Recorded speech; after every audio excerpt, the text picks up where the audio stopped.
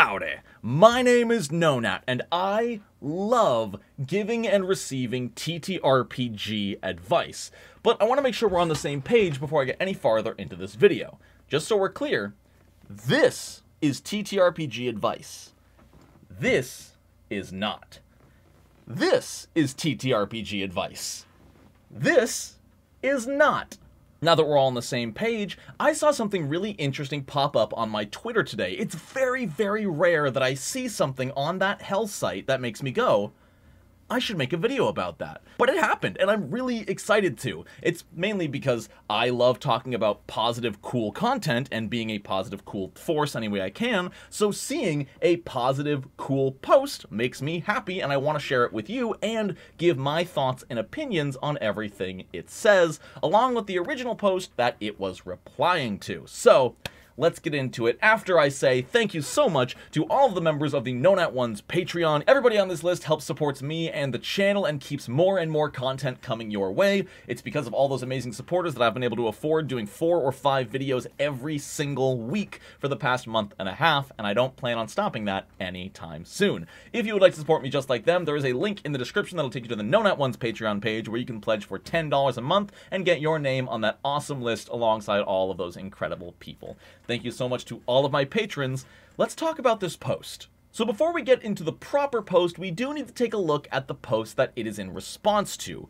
Quote, honestly, I think we should put an embargo on all GMing advice until we have a solid, extensive network of advice on how to be a better player. I think there's a lot of hyperbole and exaggeration here, but I don't disagree with the sentiment. We don't get as much player advice as we do GM advice. And when we do get player advice, it's just how to build a stronger character, not how to make the game better for everybody. GMs are asked to do more and more to make their worlds more inviting, but a lot of players won't even take their shoes off at the door. This, to me, reads as somebody who's had really bad experiences with players. In my experience with my friends, we all give as much as we're comfortable. We're all there to have fun with each other, and obviously, yes, the GM has to put in a little bit more work playing multiple characters and building a world, but if you're looking at it and keeping tabs on what everybody is doing individually, I think you're playing wrong. It's not wrong to expect people to give and be invested in the game, but it is wrong to get mad at them for it if you're not communicating with them about it. At the end of the day, here's your big piece of advice that I give at least every 2 weeks on this channel. Talk to your players.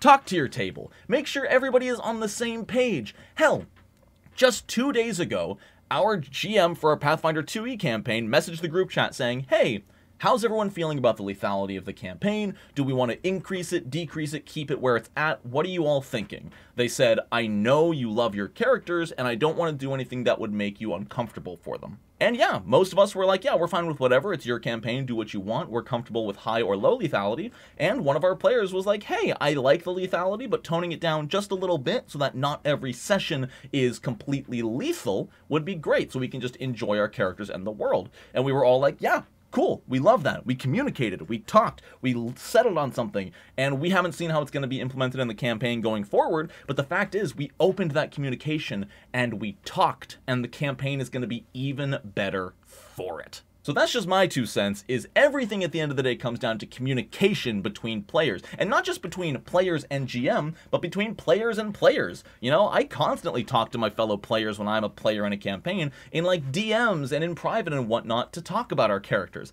In my Kingmaker campaign, I was talking to the other gnome about the future of our characters, and we're talking like, ooh, I could kind of see them ending up together, but I could also see them kind of killing each other, and that would be funny too. And I love communication like that. Communicate with each other. We're here to play the game. Make sure everyone's playing the same game. Okay, enough of me talking about my own experiences because I love doing that and I'll do it for hours. Let's get into the post itself because they retweeted this original post with their top player tips, and I love all 3 of them to the point where I want to expand upon them for you. This was posted by @MellyDM on Twitter, so if you use Twitter, go give them a follow. They've got really decent, this is the only post I've ever seen from them, but they've got a really good take here, and I highly agree with it. Starting right off the bat, they have such a banger with grab onto hooks, find a reason to do so. I love that they don't just write, go along with the story. That's not what they're saying at all. What they are saying is the DM is going to hold dozens of little tiny plot hooks in front of you. Find a reason for your character to be invested. And if you can't find one, then at the end of the session, before the next session, talk to your GM, you know? Engage in what is being presented. Yes, it is the GM's responsibility, quote unquote, to make a story that the players will want to latch onto, but it is also your responsibility as a player in this shared storytelling table to latch on and follow the hook. How boring would Lord of the Rings be if Frodo said, "Nah fam, I'm good"?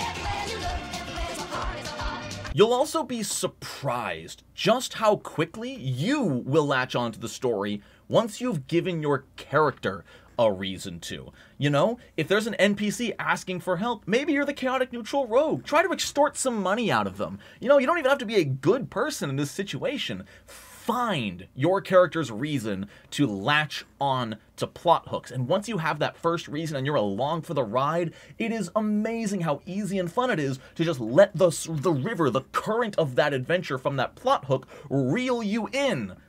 It's a metaphor, plot hook, like a fishing rod, reels you become the story. If you just don't latch onto things because you don't think your character will be interested in it, you're gonna miss out on a lot, and you're gonna make interacting with the rest of your party and the game really difficult. So look for that reason to come along. It doesn't even need to be that first session. Maybe your character just says, let's see where this goes. There could be potential in this. Sometimes that's enough. And at the end of the day, it's a nice courtesy to your GM to say, "Oh, I thank you, good sir. I do see the quest listing for the kobold extermination. I shall take on forthwith with mine compatriots, even though it is below mine station." Because you never know where it's going to lead, and you as the player can trust in the GM that they have something planned that will be interesting. This second one is huge and really, really hard to do, especially as a new player or a player who may have trouble focusing. Like myself, I have pretty severe focusing issues. I zone out constantly during games to the point where I usually need to be fidgeting with something while I'm playing. If I'm playing online, I might like mute my microphone, and then the entire time I'm just doing this the entire session because I need to do something, or I'll load up like a mindless game like Cookie Clicker or some junk like that to just click while I'm playing. It keeps my body and part of my mind busy while I'm also focusing on the session. Now that I've completely lost train of thought, be excited and engaged in scenes you're not involved in. Just because your character is not participating doesn't mean you shouldn't be engaged, doesn't mean you shouldn't be listening. I can tell you it's awkward, as someone who zones out too much, when an ally has a really big conversation, a big plot-driving conversation that I don't happen to be there for. So me, the player, I zone out, I do whatever, I check my phone or Twitter because I'm terrible sometimes, and boom, they walk back to the party saying, I repeat what I just learned to my allies, and I'm like, I wasn't listening to what you just learned, and now I'm too embarrassed to ask you to say it again, and it's awkward. So, along with just information retention for paying attention, we're there together. This is everybody's story, no matter what happens, no matter how insignificant it is. Just because the kobold rogue ran off and stole a hat from the haberdasher, it will still involve you in some way. You're part of the party. I'm going to say something here that might hurt some people's feelings, but guess what? You're not the main character. The party is. The party as a collective is the main character. There's not a single main character among you, at least there shouldn't be, in my opinion. So when something is happening to one of you, it affects all of you, and you should all be present for it, and you'll find the more you're present for your allies' situations, the more your character has to work with and can bring back up, and can reference, and can banter with your ally in a new way with new information, because you're spending time together in the game world and learning things about each other, both in character and out of character, and bantering with your fellow player characters is one of the best parts of these games. And the more you know and are aware of what that character is going through, the more you can banter and build your relationship dynamics, and it's awesome. And as a usual GM, those are my favorite moments too. Even if I'm not a player character, when I can sit back and just watch my players talk in character, that's when I know I'm running a successful session.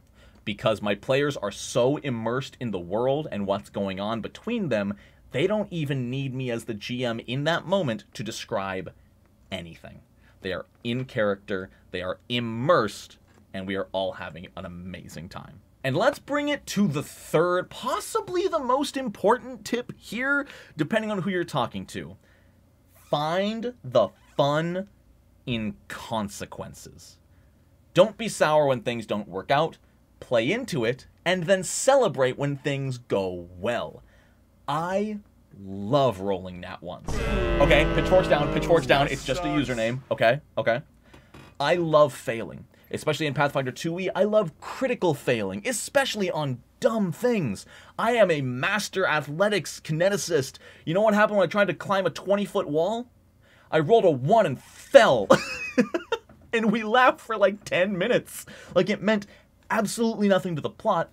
I loved it. I found it hilarious. When I fail in combat, I think it's rad. I once used the Earth Kineticist Tremor ability and then caused a giant area effect centered on myself. I'm like, I'm a kineticist, I'm constitution based, I can auto crit succeed a normal fortitude save, and then I rolled a 2. And then I almost killed myself. I had 77 hit points and I did 76 damage to myself. It was great! Just because your character failed doesn't mean what's happening is bad. Enjoy your failures. You are not trying to win. I can't say that enough. I say that constantly. Whether it's D&D, Pathfinder, Call of Cthulhu, Shadowrun, Vampire the Masquerade, you're not trying to win. You and your group are trying to tell a memorable story with some random chance throw in. When you sit down, especially to a D20 based system session, you are voluntarily signing a contract that says, I am okay with the dice screwing me over. Because that is the game. Because for every time the dice screw you over, the dice will let you succeed at something you should have no chance of doing. Like when my athletics kineticist rolled a 41 to open a portcullis that would have trapped us inside of a trap last night. So don't feel dejected. Just because your character failed at something doesn't mean you failed at something. And this is absolutely an understandable reaction. A lot of us project ourselves onto our characters. Our characters immerse us, and that line between player and character can get blurry, especially for more emotional, roleplay heavy players. So just whenever something wrong happens, just think to yourself, just because my character failed doesn't mean I failed. Nobody at the table is going to get mad at me for rolling a bad math rock. You're okay. The story's okay. And even if your character dies, indulge yourself in what could potentially be the in-game character's sorrow. Or if they died in a ridiculous, funny way, enjoy the poetic irony maybe. Or if they saved the party, indulge in that heroic sacrifice. You know, just because things didn't go the way you planned doesn't mean they're bad. And if you enjoy what's going on, chances are the people around you will too. And vice versa. If you zone out and hate what's going on and feel terrible about what your character can and can't do because the dice aren't nice to you, everyone else is going to feel that energy and it's going to fill the table.